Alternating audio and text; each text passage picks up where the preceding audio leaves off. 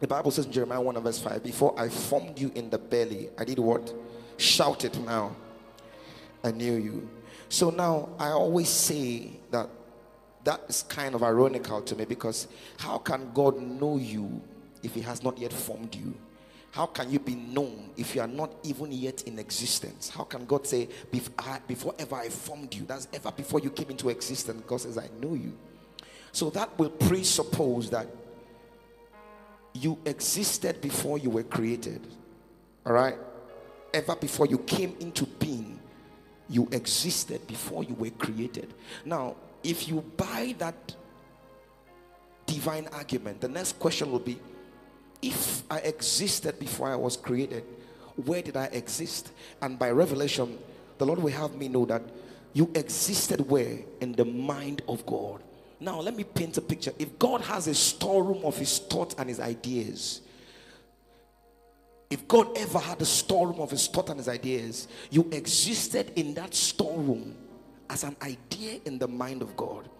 Then God pulled out that idea and gave the idea flesh and bones, gave the idea a family background, gave the idea a skin color, gave the idea a height, gave the idea a weight, gave the idea color of eyes, gave the idea a language, an origin, a nationality, and God released that idea upon the face of the earth. So that means that my ordination was before my fertilization. In other words, ever before my father and mother came together, I already existed in the mind of God. So I always say that every child of God is a living, breathing idea of God, encapsulated, or if you like, covered up in human flesh. So when God looks upon the face of the earth, God is seeing his ideas. That's why you can't give me the excuse that I'm from a family stricken by poverty, because your background is not a determinant factor in who you are or what you carry. The fact that I'm inferior from the interior does not determine my place in the exterior face of life, because who I really am is an idea of God. My family name, where I come from, does not matter in this subject, because who you really are is an idea of God. Now hold that train of thought, don't lose it.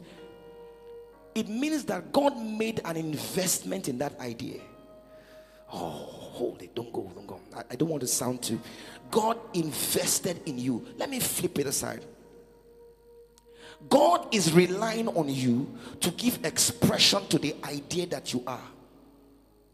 God is dependent on you to give manifestation to his idea deposit on the inside of you.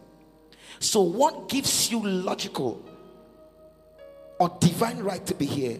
It's not because your father met your mother and said hello one afternoon and they said I like you. No, what gives you real right to be here is the fact that you are what? An idea of God released upon the face of the earth to fulfill, watch this, a peculiar agenda. Have I lost you somewhere? So when you were born, when your parents came and said, they said, is it a boy or a girl? They were looking for a gender. God was seeing an agenda. Have I lost you somewhere? So that's why nothing that you are on the outside determines your real worth. The essence of who you are, is not determined by what car your father drove, or what village you come from, or what your background is. The real substance of who you are is an idea of God released upon the face of the earth. And can I preach there for 30 seconds? May I inform you with every ebullience in me that no idea of God can fail. Ladies and gentlemen, the good news is, with God has an idea, I don't care what the enemy can do about it, no idea of God can fail. So let all the demons in my father's house gather. At the end of the day, let them say there's a generational curse or a family curse. Let all the native doctors come together. Who I really am is an idea of God. God made an investment in me. God released me upon the face of the earth and impregnated me with a purpose. And ladies and gentlemen, the good news is that I carry something that is peculiar that is a treasure to God, and God is relying on me to fulfill his agenda on earth. I am not ordinary. I am not just something that happened. I don't care if you were born or you were told you were born out of wedlock, beside wedlock, under wedlock. I don't care if your father was never there, or if your father abandoned your mother, or they said you came from a broken home. I don't care what description they give your birth. Regardless of what they said, you are a living, breathing idea of God.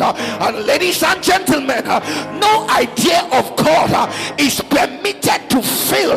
Can I preach to 5 people for the next 10 seconds? Ladies and gentlemen, your background cannot put you in the ground.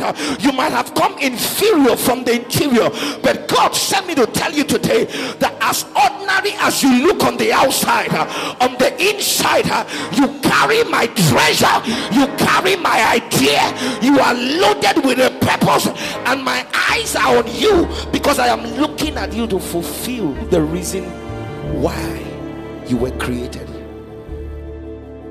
Worship with us every Sunday at People Like Christ Ministries. God has a word for you.